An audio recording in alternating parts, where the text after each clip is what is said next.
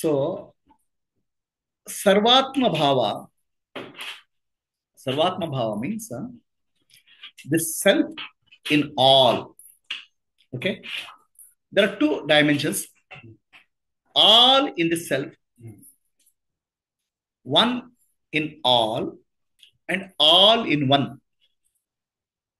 One in all is called Sarvatma Bhava. All in one Bhava called Samadhi. Samadhi and Sarvatma Bhava.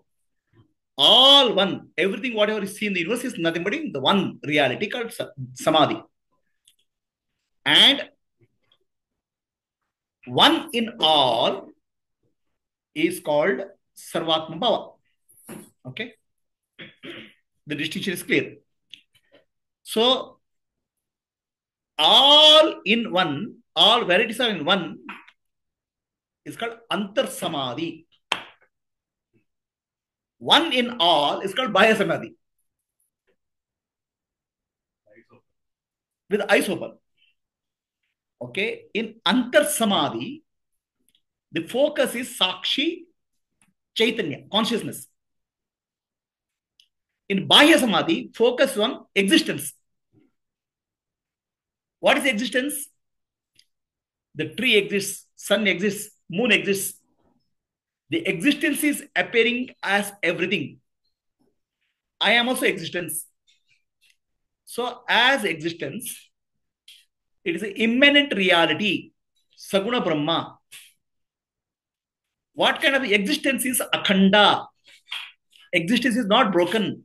Existence cannot be broken. So, the infinite existence is what I am seeing. The focus is on the infinite existence. Okay. So then what will happen? The understanding is Akhanda, Ananta, Sanatana, Brahma, Shivoham, Shivoham, Shivoham, Akhanda, Ananta, Sanatana, Brahma, Shivoham, Shivoham, Shivoham. So a lot of variety of objects are seen in the world. Okay. The objects, there is a variety, but existence, there is no variety. Like water appears as wave, there is a variety, but water itself has no, water is Akhanda.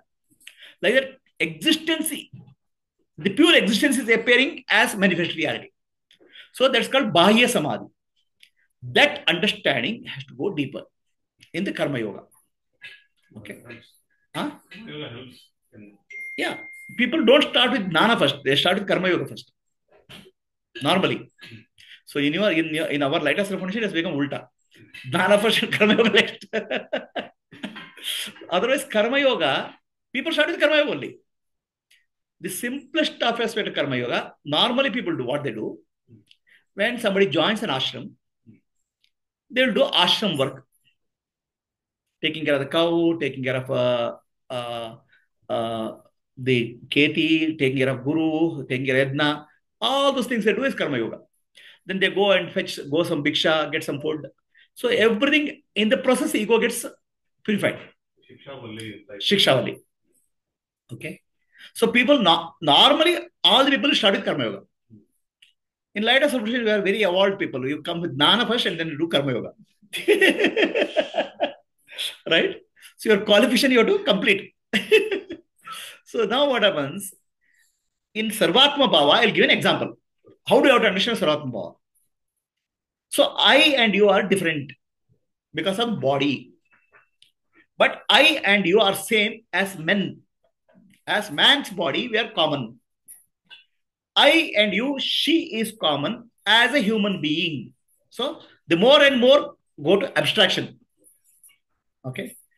I and you, she is common, but dog is different from us.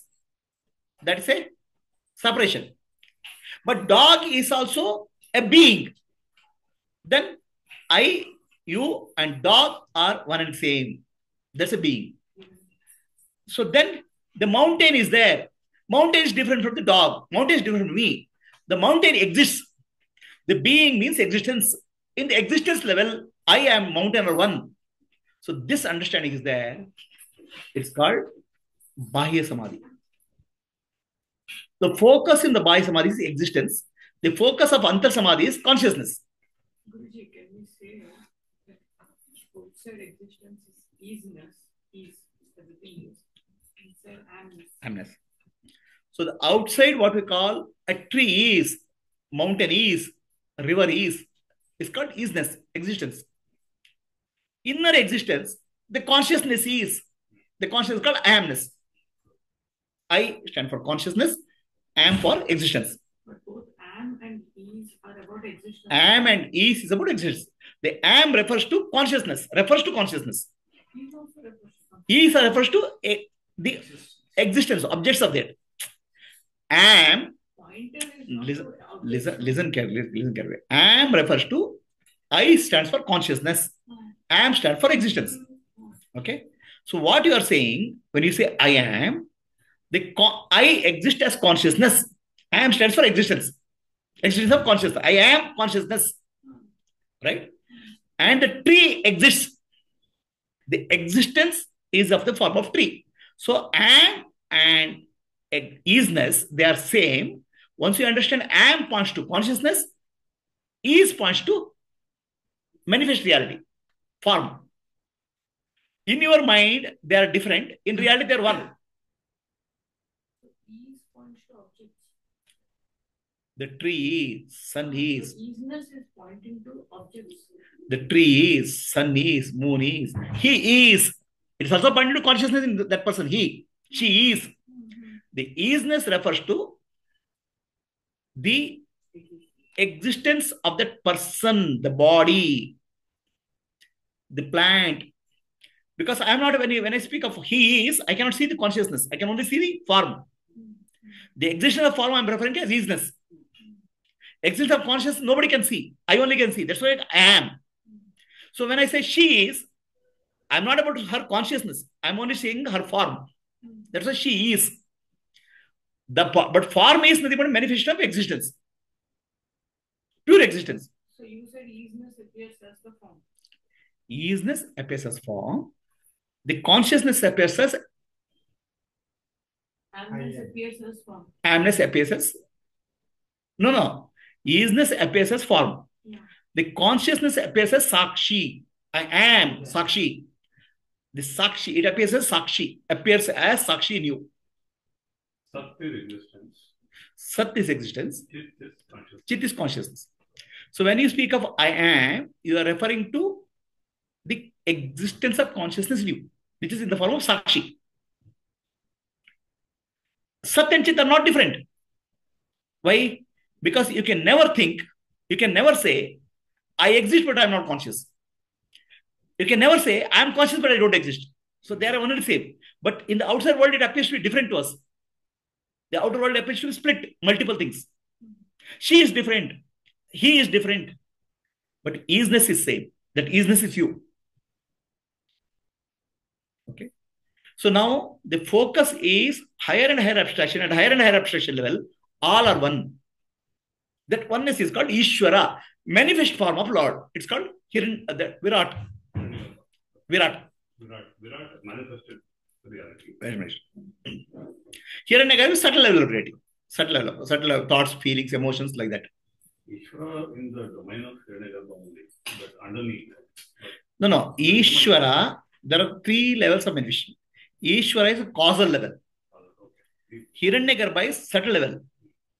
And Virat is at gross level. In deep sleep, the world, causal world, you are seeing as Ishvara. In the waking state, the gross world, gross object, gross sense organs, you are seeing Hiranyagarbha, Virat.